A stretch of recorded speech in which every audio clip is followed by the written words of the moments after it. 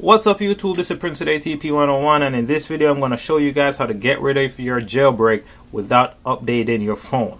So this iPhone 6 right here is on, let's go back, I think it's on 12.1.1. let's go to about, here it is right here, 12.1.1.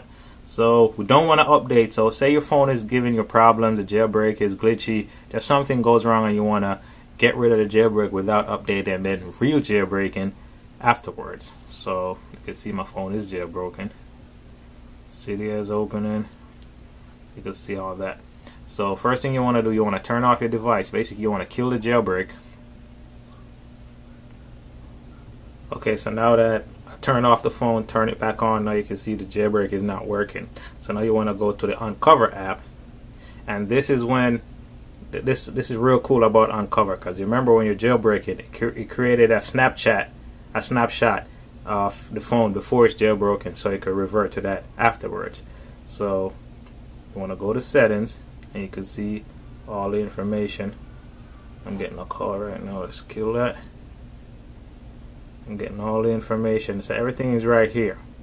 So what you want to do is restore root FS recover. You want to turn that on, and that's what's gonna take off all the jailbreak, kill everything and revert it back to the way it was before it was jailbroken. After you've done that, you don't have to mess with anything else, just keep it just like that. Then you want to go back to jailbreak and you want to hit jailbreak, and it will basically do everything. So will restore root FS, root file system. This may take a while. Then you want to hit OK.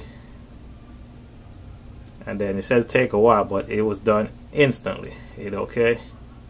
Your phone will reboot. So now the phone is rebooted, and basically all the jailbreak stuff is gone. Cydia won't work.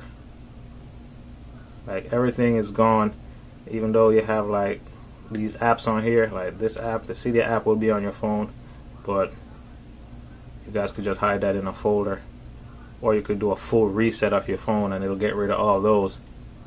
And then you could do whatever. Just hide these in a folder. They won't go anywhere. You could re-jailbreak afterwards, however you want to do it.